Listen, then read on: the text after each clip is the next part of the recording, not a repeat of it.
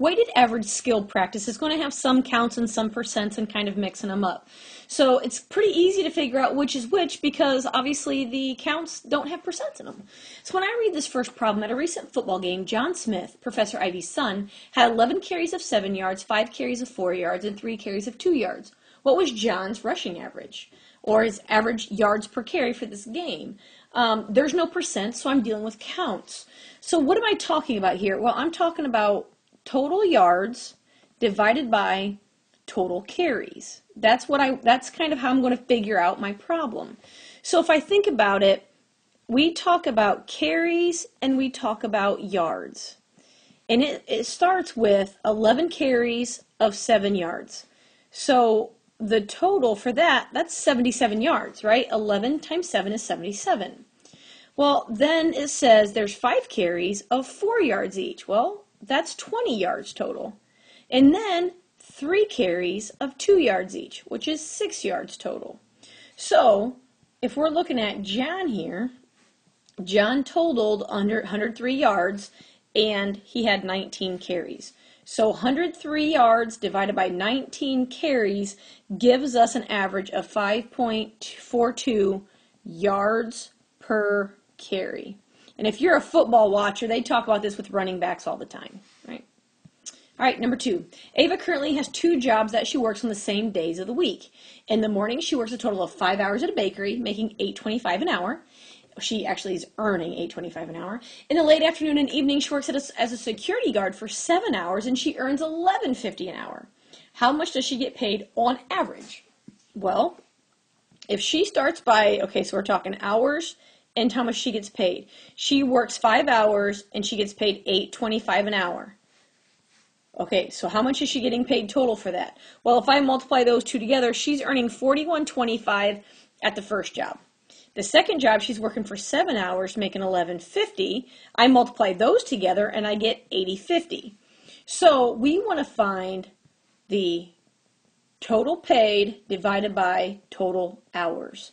So when I total this up, she earns $121.75 a day, and she works 12 hours.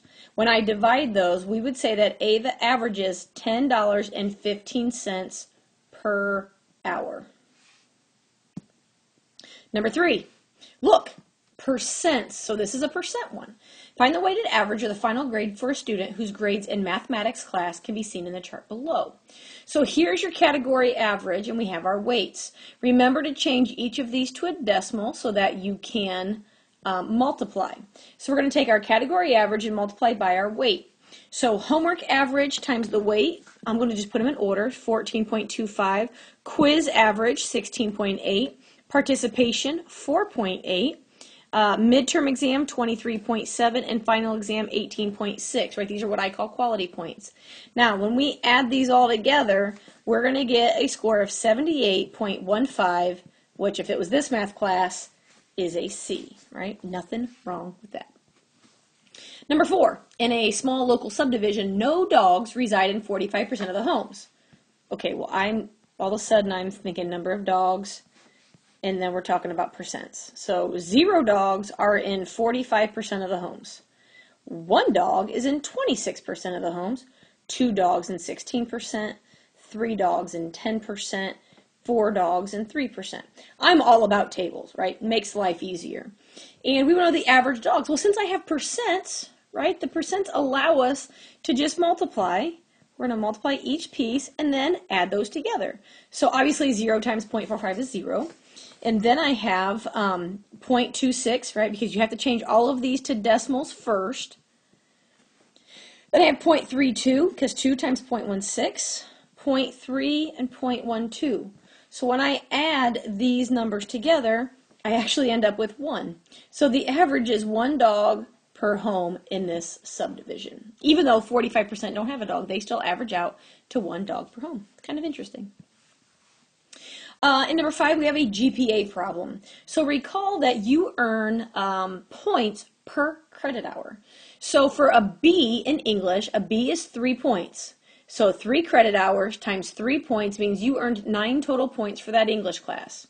Now in math, you got a C. A C is worth 2 points. So 4 credits times 2 points gives you 8 total points. History, you got a D. So 3 credits times 1 point gives you 3 points. And Student Success Seminar, you earned 3 points. 1 credit times 3 points gives you 3 points. You earned a total of 23 points. So remember, GPA is points divided by credits. So we take those 23 quality points you earned, and you took 11 credit hours. So divided by 11, and your GPA for that semester is 2.09. Number 6. Again, GPA problem. So let's change color so it's more fun. An F earns you 0 points. So in your science lab, you earned 0 points. A 0 really does hurt your GPA there, killer. Psychology, you got a B. That's 3 points. So 3 credits, 3 points. That's 9 total points. Literature, you got an A. An A is 4 points. That's super good. 3 times 4 is 12. Physics, you got an A. Good job. 4 times 4 is 16 points. You should have gone to your lab, though. Philosophy, you got a B. A B is 3 points. 3 times 3 is 9. So when you add all these up, you earned 46 points. Go back, check out how many credits you took. You had 15 credits. So to find this, we take our points divided by our credits. So 46 divided by 15, and your GPA for this semester is 3.07 based off this data. And the final problem here, we have a psychology course. And here's the weights for the course. And then we are given what you did. Well, recall that you need a category average for these pieces. So research papers, if I add all 3 of these together and then divide by 3, I get an average of 76. So 3 research papers, I would take 0.15 multiply by 76, and my research papers earned me 11.4 points. Then I go to my exams. I add these all together, divide by 4, and that gives me an average of 77.25.